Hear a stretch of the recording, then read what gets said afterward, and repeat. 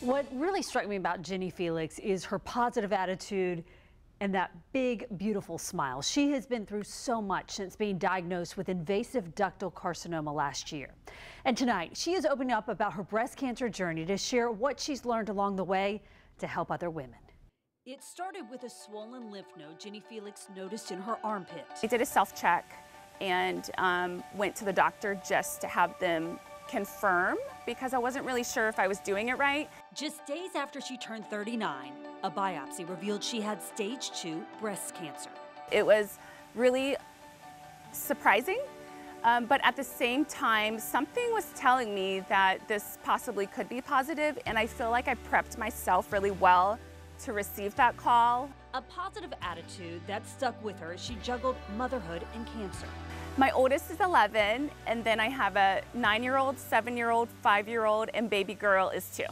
That was the difficult part, was just having so many children. My 4 boys were all into sports, all 4 of them, so adding breast cancer treatments onto just their sports schedule was really tough. She documented her journey on Facebook.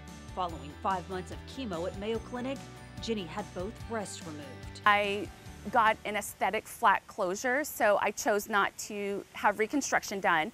And then I also had my ovaries and tubes removed, which was recommended by my doctors.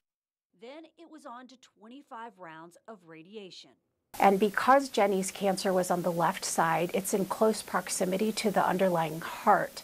She's also extremely young, so we wanted to be very, very careful about sparing her heart and her lungs. So for Jenny, we really pulled out all stops. That included using this innovative black box to help protect her heart and other organs. We used a technology called respiratory gating, which is a way that we can deliver the radiation therapy in timing with her respiratory cycle. The black box that was on my belly, it was connected to a lot of cameras that were around the radiation room. It would monitor when I would hold my breath. So when I held my breath, then that's when the radiation machine would go on. And then when I breathed out, when I exhaled, the radiation machine would automatically stop. The treatment was a success. On her final round of radiation, the waiting room was packed full of her supporters. Jennifer Hill, who was part of her surgery team at Mayo and is also a breast cancer survivor, was there to cheer on Jenny. She literally is somebody that just is an empowerment and embodies the spirit of a fighter. And I look forward to seeing her grow and flourish and be healthy and spread the word that, you know what, cancer didn't take her down. This is a disease that you can win and you can fight.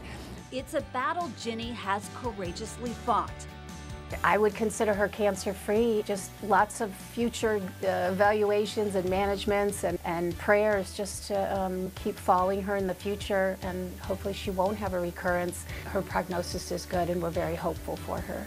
Jenny credits exercise with helping her get through the treatments, along with a strong support network and the power of prayer. I feel like God handed me this for a reason. I think that God knows that I'm an oversharer and that I would overshare on Facebook about my journey, which I did. And since then, I've had almost 10 friends who have been diagnosed with breast cancer or other cancers after me this past year. Her message for women: get mammograms. Don't be scared of getting it done. Don't be scared of the results that could possibly come from it, because early detection is key.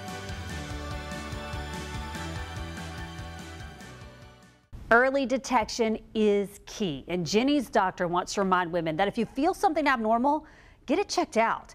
If you don't get answers to your questions, get a second opinion.